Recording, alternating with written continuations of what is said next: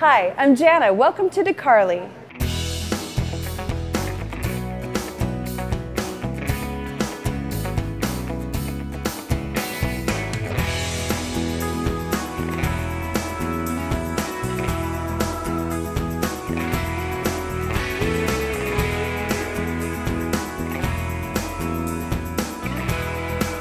Well, one thing we wanted when we imagined what our restaurant would look like would be this very rustic feel. So when we found the space for Decarli, we made sure that it was going to have the potential. And when we got the space, it had two different ceilings, the brick was covered, and we ran to the corner with a little hammer and we chiseled away and saw there was brick. So what was really important to us is that it's a brick restaurant. It feels old. It was built in 1924, and we basically just took the whole building back to where it used to be. Some of the raw ingredients that we do with spices, mushrooms, you know, we do source out a lot of it to different purveyors and try to bring in the freshest product that we can.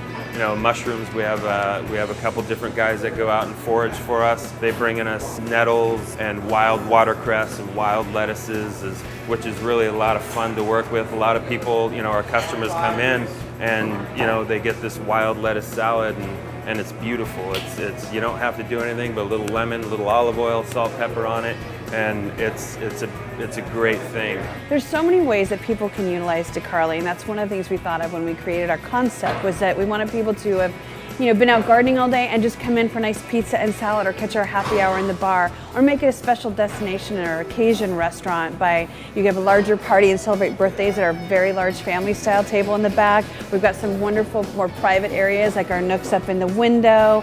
So there's so many ways to utilize it. Eat small, eat big, you know, have the whole experience, or grab a bite at happy hour. I would say first time guests coming into Decarli, I would say probably our braised beef short ribs are probably our most popular item.